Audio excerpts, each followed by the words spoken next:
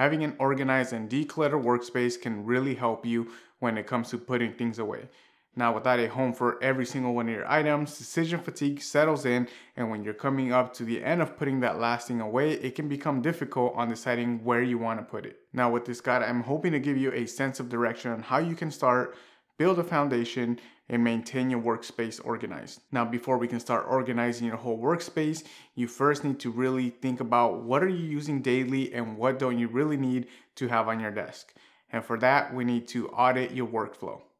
Auditing your workflow can really help you out because you can go ahead and take time out of a day or a week and start looking through all of the things you have out on your desk or around your desk on surrounding shelves and really audit what do you use daily, what do you use every other day, and what do you use rarely. One thing that helped me out when I started doing this was to get a journal and every day of the week write down a few items that you are using on that day. Now, at the end of the week, you can go ahead and take a look through your journal, and you will see what are the items that you are using daily, what are some items that you are using every other day, and what are items that are on your desk but you just didn't use that week. You're going to be surprised to see that there are a lot of items out that you really don't use, and they're just taking up space, cluttering up your workspace, and really these become a lot of times distractions from getting your work done. Now, for this reason, a big part of decluttering and organizing your workspace is to only keep what you need. Now, keeping only what you need might be the most difficult part of organizing and picking up because there's a lot of sentimental value. You have a lot of these things out for just in case you're going to need them. Unfortunately, keeping things out just in case really can clutter up your workspace. Those things are rarely used. All I can think of, or I guess the best image in my head is having those parents that keep everything in the garage, they fill it all the way up just in case they need it someday. Now, if you remember your parents doing that, or if you have friends now that do that as well, you're going to realize that keeping everything just in case you're going to need it just means cluttering up your space, keeping it for a really long time only to never use it. Remember when picking up to be reasonable. This doesn't mean trash everything you're not using. Look through the things and see if they have any value to you. And worst case scenario, if you need to get rid of it, remember that trashing it isn't the only option. You can always donate or try and sell your things. Now, if you do own a lot of tech, the best option will probably be to try and resell it or hand it down to a family member. That way people can still get use out of it. And if you end up selling it, you can get some value back. Now, the other option for those things that you do want to keep, if you don't want to keep them out on your desk, you can place them in a closet or under the bed.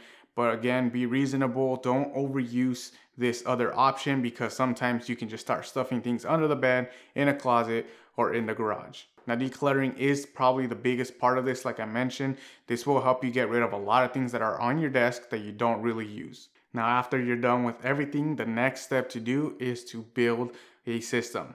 Building a system is the last step of decluttering. Once you have found out exactly what things you need to keep out, you need to build a system about where you want to keep things around your desk or in your home office. Now, a simple system that I have used that might help you is to keep on my desk itself, the desktop, everything that I use daily. That way it's within reach. I can always have access to it whenever I need it. And then the next thing is that things that I use every other day or multiple times throughout the week, but not really daily. I keep them on these side shelves that I have from IKEA, as well as my Scadis pegboard, also from IKEA. And I just keep them there. That way they're still within reach, they're still within my home office space, and I have easy access to them. The third place where I put things is in the closet, and this is where I keep things that I use once a week. Usually on the weekends, I keep all my photography props. I also keep my photo and video lighting, like the ones I have here. I keep those in the closet. I use them once a week, usually on the weekends, and then they're out of the way and they're also not cluttering my workspace. And the last part of my system is keeping things under the bed.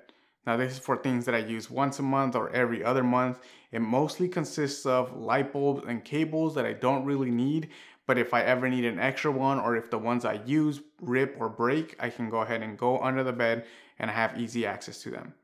Now, if you are going to be putting things away in closets or under the bed where it's difficult to take things out, make sure you label your boxes, whether it's with a marker or with an actual label. because later on when you go down there and you're trying to look for something, it's going to help you out a lot knowing exactly what you're pulling out rather than pulling out every single bin and then dumping everything out only to not find your item and find out it's somewhere else. One more bonus tip that I have for you is to always keep a junk bin or a junk drawer in your desk or somewhere in your home office, so that whenever you get accessories or you get new little tech gadgets and you don't know exactly where to place them, you can always throw them in this drawer or in this bin and you can go ahead and get to it once a week. Now, the main thing is you want to avoid always having to make the decision on the spot of where you want to put it, because sometimes, especially if you're an overthinker, this can take a long time to figure out, hey, is it going to mess with the system? What if I put it here? Is that really how much I use it or I'm going to use it? So make sure to always have a bin where you can just throw things and be super relaxed, super nonchalant about it, and then you can get to it later and organize it in the right space. Now, once you have a system going, the last thing to do is to maintain this organized workspace. Now, the best thing to do is to have a cleaning schedule or kind of like build a habit of cleaning. I usually do it once at the end of my workday, and I go ahead and go around and I clean up. And because I know exactly where everything goes, this always takes me less than 5 minutes. Now, cleaning up at the end of the day is really helpful for me because the next day when I come back into work, into the home office, it's already clean, it's ready for me to go, and I don't have to get there. And then the first thing I need to do is pick up. Remember to lean on the junk bin or junk drawer whenever you are picking up, especially if you're doing it at the end of the night or after a day of recording. That way you can go ahead and have a place where you can just throw everything into it and get to picking it up later, but it still keeps your space clean and it keeps it decluttered and organized. That is all I have for you guys today. Thank you guys for joining me. Make sure you like this video if you enjoyed the content, subscribe to not miss any of my future uploads, and I will catch you on the next one.